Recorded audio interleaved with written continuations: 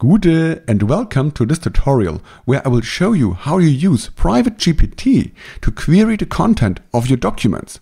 And all of this I'm going to show you is happening on your local computer, so no cloud, no internet connection required. And as this is a voice technology YouTube channel, you might have an idea what we will add on top. So we will bring in two more features.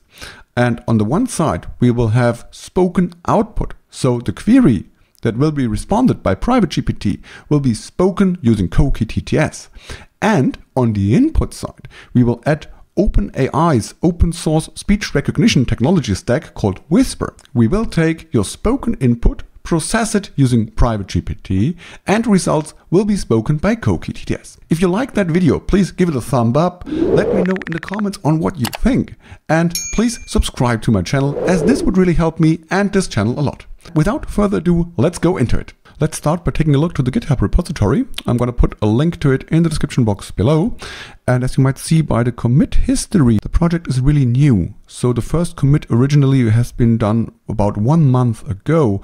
So this is really a fresh project. There's lots of room for improvement. I think that query your local documents based on a large language model really has a high and a huge potential. There is another project that has been inspired by PrivateGPT called LocalGPT.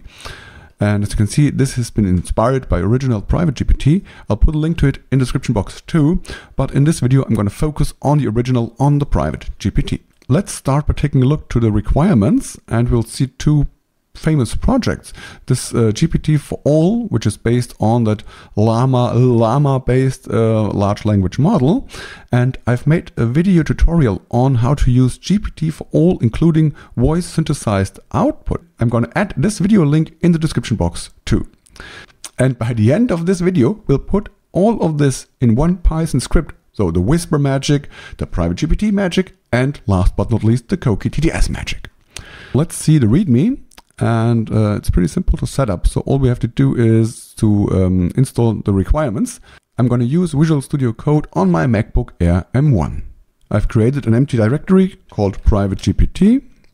And as mostly, let's start by creating a Python virtual environment to separate this experiments from my global Python configuration by running Python 3 -mvenv. And let's activate it by running source bin activate.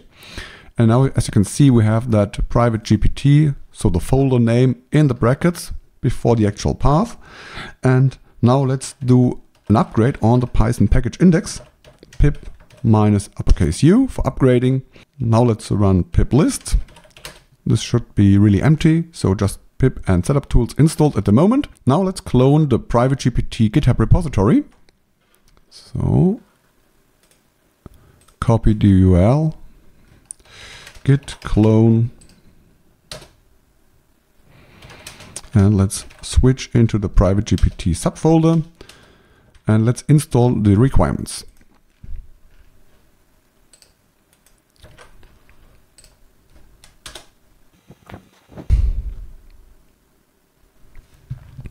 Once this is done, let's again check pip list.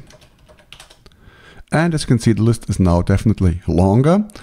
Let's take a look to the folder structure on the left navigation side, so PrivateGPT, and we have that source documents folder, which by default brings in a state of the union text file. And here you have to add all your related documents. I've added 3 PDF documents containing text-to-speech papers. PrivateGPT supports multiple file types, such as CSV files, Microsoft Office files, emails, markdowns, PDF, obviously, and all of these document types can be handled by PrivateGPT, and you have to put these files into the related source documents directory. And before we can create an index or add these documents to that large language model to be queried later on, we have to add our base model. So let's scroll a little bit up, and here's a link to one of the models that are supported. I've downloaded the bin file and created a new folder called models, and inside that models folder we have that model file. The next step is to take a look through that example.environment file, and Here you might be able to adjust the model path if you have downloaded another model or if it's not inside that model's folder. But here this is the case, so all we have to do is we have to remove that example, so it's just a .env file. So, and that's all. Let's go back to the documentation. And now it's time to run this ingest Python script. Please make sure you are still inside your PrivateGPT Python virtual environment and run ingest Python. As you can see, there has been 4 documents be found in that source documents directory. All of this has been processed, and now we can run PrivateGPT to query your documents. Before adding the voice tag parts, let's just give it a try with the original PrivateGPT script. So run Python PrivateGPT. Let's enter a query. Tell me about step time.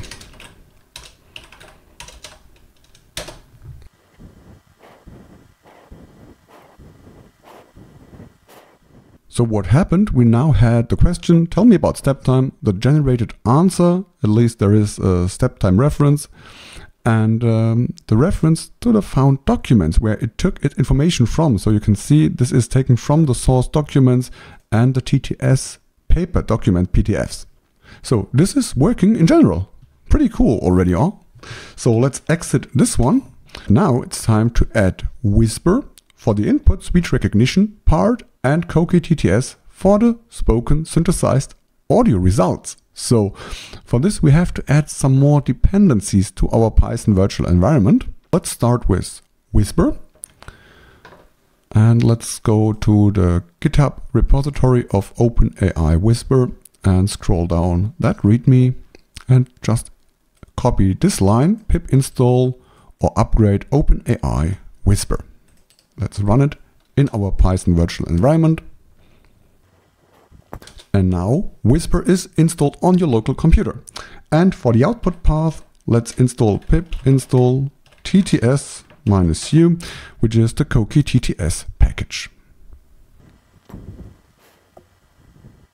And now we should have, in addition to PrivateGPT, we should have installed the Whisper and the Coqui TTS package in our Python virtual environment.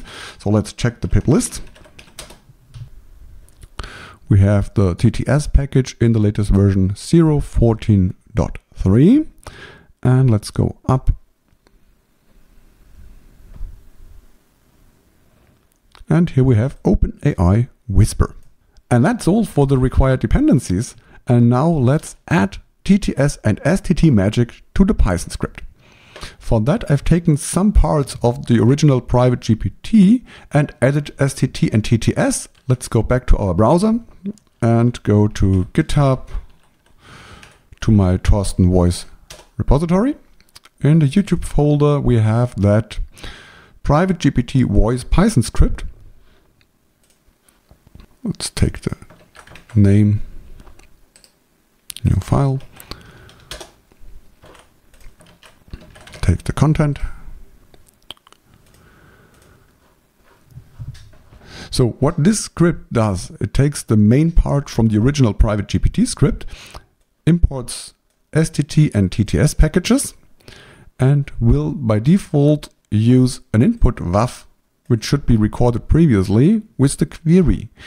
I know this is just a quick demonstration. I know this can be improved by doing streaming and direct accessing the microphone, but in general, this video should show you that it's possible. And maybe this would be a nice skill for a voice assistant. What we have to do is we have to record an input WAV file with our query. Then we do the PrivateGPT magic, primarily taken from the original script. Last but not least, we do the speech synthesis output with one of the LJ speech-based Coqui TTS models. I've used Audacity as an audio recording tool, but every tool for recording audio should do the job. So now I've created this input WAV file. Let's give it a listen. Tell me about step time.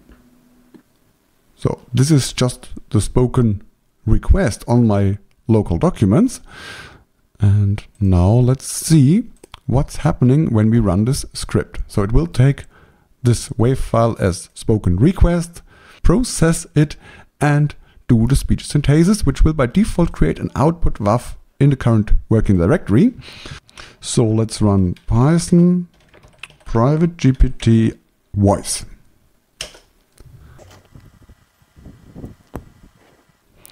And as you can see here, asking my documents, tell me about step time. And this phrase has been taken from the input WAV file. So Whisper did a great job and recognized my spoken input request.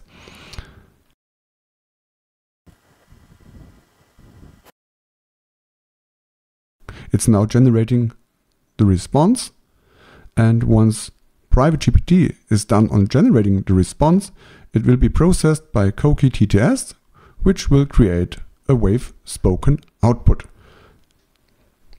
resulting in an output WAV file in the current working directory.